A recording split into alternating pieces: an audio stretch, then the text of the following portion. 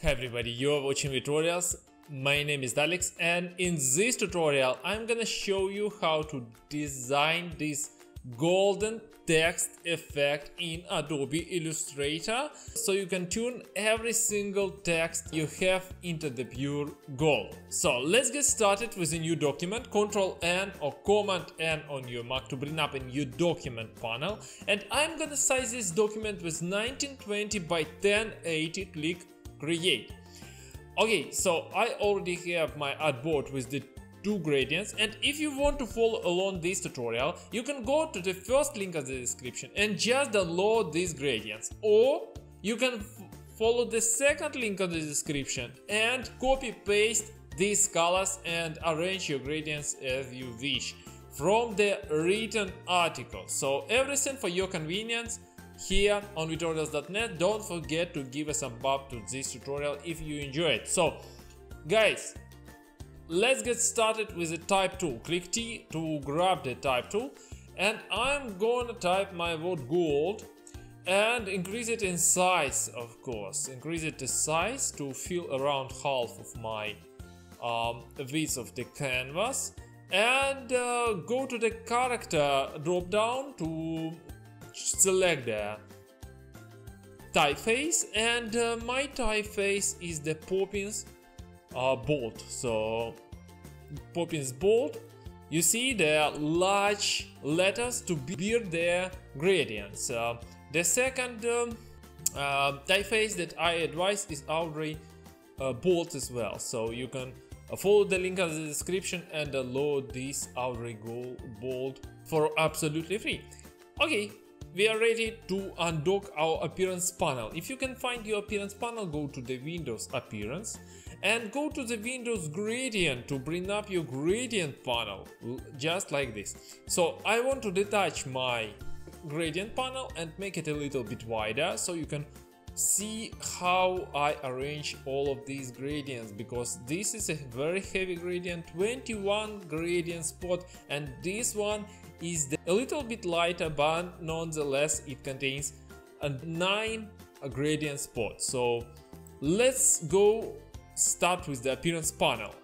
Here you can add new fields for your text. So let's click on this add new field on the bottom left to bring up 3 fields. So you need to click 3 times, and I want to grab this stroke and drag it on the bottom. So pull it down and select the first field on top. We are going to work on with it. So I'm gonna use the airdropper tool, or you need to just click on the gradient slider first and then head over to the bottom line of the gradient or hover over it, and you see that your cursor is changed to the white arrow with the plus sign. That means that you can add the gradient stop, so you can place the color spot here. You can put a little bit more color, and then you can use the delete stop, or you can just drag it to the bottom to delete it. Okay, so you need to create 9 gradient stop, and as I said previously, you can download this gradient and just move the same way you just use the airdropper to actually wrap this gradient and bring up to this field. Okay, so this gradient contains 9 gradient stop, and let me see what we have. B2 6900B. You see, at the position of 0%, at the position of 3%, B3 6D0B, and the position of and the position of the 5.5%, BA7207. Then this yellowish, orangey yellowish FC832A at the position of 30%, at the position of 58%, CF7E21, and the position of the 63% C6771F, and the position of 80% 9E6519.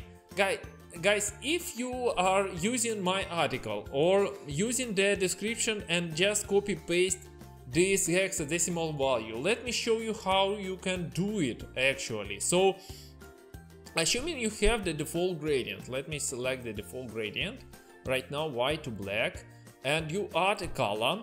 You need to double click on it, then go to this top right icon, and from this drop down select the RGB, and you will see the hexadecimal field. You need to select it and type your color. Okay, so let's continue. Let's proceed with our gradient. Okay, this gradient should be arranged from top to bottom. So grab the gradient tool or click G and arrange it from top to bottom, just like so. Okay, this is amazing, guys.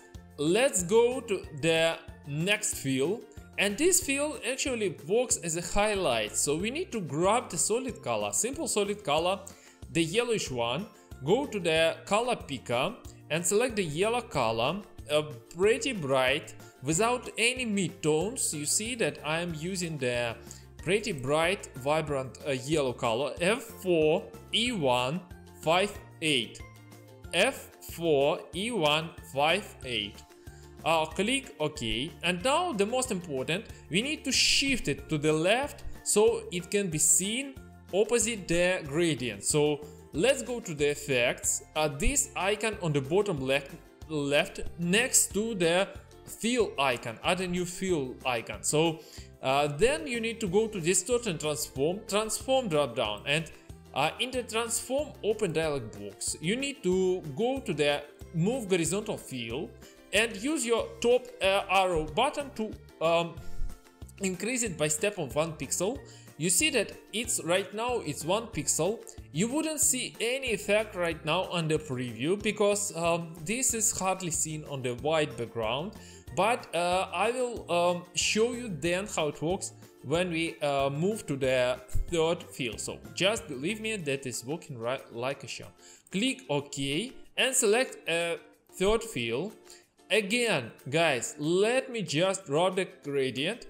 And for this gradient, guys, let me shed some light on this gradient. This is the yellow, orangey, brown gradient, and all of them are arranged in the way so they create this bright highlights and the tints. So they are kind of creating this metallic reflection. So basically what you can do if you are doing it from very beginning, if you are not downloading my gradients from vitorials.net, you can start with the white, black and white gradient, add 3 gradients, like in the position of, let's say, 4% and the position of 11%, and then go to the, for example, very bright yellow, again, very bright yellow. Then the second one should be brownish, not this, a little bit like this, okay, a little bit more saturated. And the last one is the orangey. And now you can hold Alt or Option key and duplicate this gradients with the proper arrangement. Okay, so let me proceed further. This is how you can create it from scratch, let's say, and then you can select one of the colors. Let's say you think that it is too bright for you, you can first, guys, to see whether it's bright or not, you can click on these airballs to hide the 2 fills on top. If it's too bright for you, you can go to the top right icon again, go to RGB, and then decrease the brightness here or increase the saturation, or okay, you can do whatever you want, but this is how actually I approach the creation of this gradient. Okay, so far so good, pretty heavy gradient, and we need to grab the gradient tool or click G and again arrange it from, guys, if you don't like your making, you can like rearrange the gradients in the other order. Okay, so far so good. Let's, guys, bring up the other fields and select your third field with this 21 color spot heavy gradient and go to the effects finally, because we are now creating the extrusion. And the one of the reason I'm not using the 3D for extrusion, because all of the gradients into the 3D are rasterized. I don't want it to happen, so obviously I'm using these effects and then distort and transform, and we are using the bunch of the duplicates stacked upon each other to simulate the 3D options. What I need to do, I need to use the scale first, and inside the scale, horizontal scale, I need to provide 99.98%. So you just gradually and very slightly reduce the scale, horizontal scale, shrink it down a little bit. Check preview, you wouldn't see anything. And now we need to move it vertically, move it to the bottom. So your vertical values should be positive, 1 pixel. And now go to the copies text input and set the number of copies. Let's say to 18 pixels. Right now we are ready to grab the preview.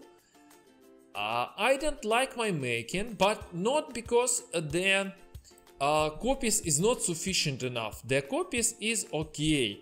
I don't like this arrangement of this gradient, so grab again the gradient tool and play with your gradients. Maybe from left to bottom will be better. So you can see, you can play, you can adjust and fine-tune your gradient using the gradient tool. Let's move on. Let's go again to the effects, because right now I want to add also the tint and I want to add the drop shadow. For both of them I can use the drop shadow effect. So go to the stylize, drop shadow here under the effects drop down. In open dialog box, let's first create the, of course we will create the tint, not actual shadow but the tint. So head over to opacity, set it to 75%, which is I believe default value, and go to the Y offset value and set it to 1 pixel and delete the blur. It's supposed to be 0. The color black is okay. Click OK and voila, we create the tint. We have the yellowish highlight, we have this tint. And let's add another drop shadow. Go to the effects again, distort and transform, oh sorry, of course the shadow. So stylize, drop shadow, sorry. Click apply new effect. If you see this prompt from Adobe Illustrator, set the opacity to 35 pixels and set the Y offset value to around 10 pixels and check preview. But since to me I didn't select anything, or yes, I didn't select anything, so pardon me. Guys, let me quickly redo all of my doings. And you see you have your shadow. Of course with Y offset you can kind of like regulate the size of this shadow. So I want to diminish a little bit the Y offset and set it to 7 pixels. Okay, right now let me focus and see how it looks our highlight. This is our highlight, guys. This is how our highlight is looking, and this is our, okay, our tint is supposed to be here, but I cannot see it because again we didn't apply it to the this drop shadow to any effect. So let's go again to the stylize, drop shadow, apply new effect, 75 pixels and Y offset to 1 pixel. Click OK. And right now let's put it on top. So now you see our tint, our highlight and our shadow. So guys, This is how you can create this editable golden metal text effect in Adobe Illustrator. If you enjoyed this video, give a thumb up, subscribe to my channel. Go to vitorials.net for more Adobe Illustrator and graphic designer tutorials. If you want to learn how to improve your efficiency in Adobe Illustrator, give my Udemy course how to be more efficient in Adobe Illustrator at right. Thank you for watching, enjoy your day.